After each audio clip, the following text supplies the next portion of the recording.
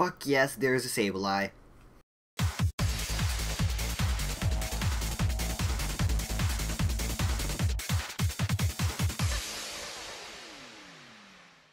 Hey guys, I have a collab for you today, but if we look around, there's no one here. I'm pushing tab right now, and I have a feeling I'm breaking my keyboard, but no server list is coming up, and that's because we're in a single player world, and the person who I did this with, Alex Bucket 1, is in his single player world as well. Now, technically this isn't even a collab because his is a lever one and mine is a button one, and we really even never touched each other's creations. But yeah, they do the exact same thing, so we decided, hey, why the hell not just post them together? And if you want a link to his lever one, that'll be in the description below. And you guys should also totally check out Alex in a non-sexual way, because he's an amazing redstoner, and you guys should sub to him if you guys are interested in redstone, which you obviously are since you're watching this video. But anyways, what these creations do are they pop out of the crafting table just like that. And if I push that again, it'll go back into the wall. Now here, let me just get rid of all of this stuff so you can see the actual size of the creation. None of this is necessary. And then, let me just replace my button like that. So there we go. And then I'm going to start the tutorial now before I screw up anything else. It's actually really extremely small. We made a wooden one, and that one is actually the exact same size as this stone button one, which is pretty nice. We couldn't get the wood one any smaller, so I'm assuming that it's impossible to get the stone one smaller too. But anyways, you're going to want to start off by making a triple piston extender, and then that piston right there, which makes everything seamless. And then your input is right there going into a torch, and that'll just go into a repeater on 4 and another repeater on 4. That just goes into a block right there, and then this torch will go into our monostable that goes into the triple piston extender. And here's a fun fact for you.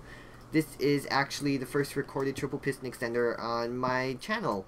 So I haven't actually made a triple piston extender in a video before. So yeah, something new, I guess, every day. Have a repeater on 2 there, and then a repeater on 4 here. Here is a hopper dropper monostable, and then that just gets an output right there going into that block. Now dust there going into that block, and then repeater on 2 here. And then to finish off the triple piston extender, have a redstone block on a sticky piston right there. So if we were to place a repeater there, then this should work perfectly fine.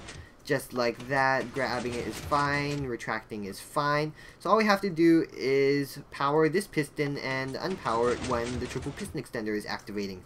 So to do that, let me just grab myself a regular piston. The thing I do here is actually pretty neat, and it's actually kind of the same as what I did in my hidden flush rail door thing. If you guys saw that, it was pretty cool how it worked. Basically, it had 2 pistons move a redstone block just like this.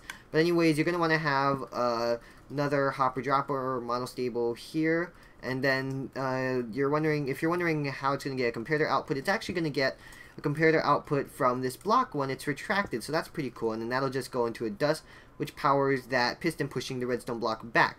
So if we were to do this now, it'll retract because that piston moved the redstone block to the left. And then when everything is done, this will turn on because of this repeater here. And not a lot of people know that you can actually have repeaters like this, and it'll power this dropper, because technically this repeater here is powering this thing. So that'll just spit out a block, and then because of this still being retracted, this comparator will be able to turn on, and I'll just push the redstone block back right there. So I hope you guys enjoyed, and once again, don't forget to check out Alex's channel and his lever one, and until next time, I guess, goodbye.